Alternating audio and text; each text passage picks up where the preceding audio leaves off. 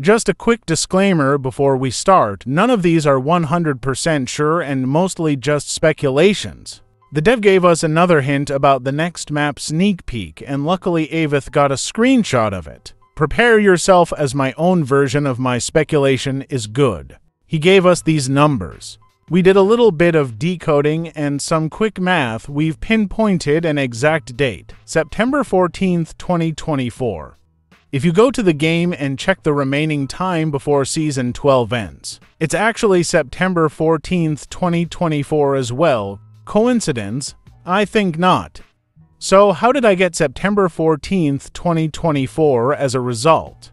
First off, the developer gave us a binary code. At first glance, it just looks like a bunch of ones and zeros, but when you translate this binary code into a C characters, it actually turns into the string. Well, now we got another set of numbers.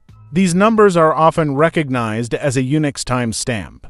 Unix timestamps are used to represent specific points in time, counting the seconds that have passed since January 1st, 1970, known as the Unix epoch.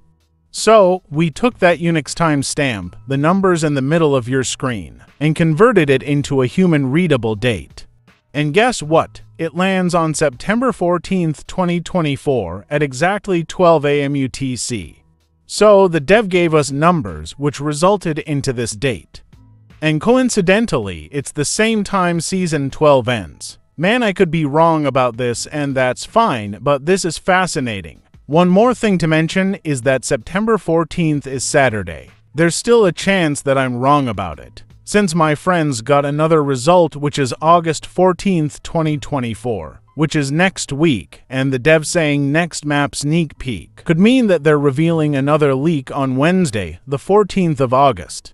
Also, when he said next map sneak peek, that could mean that the next leak will release on August 14th, or the leak itself is those codes resulting into September 14th. Man, this concept is vast.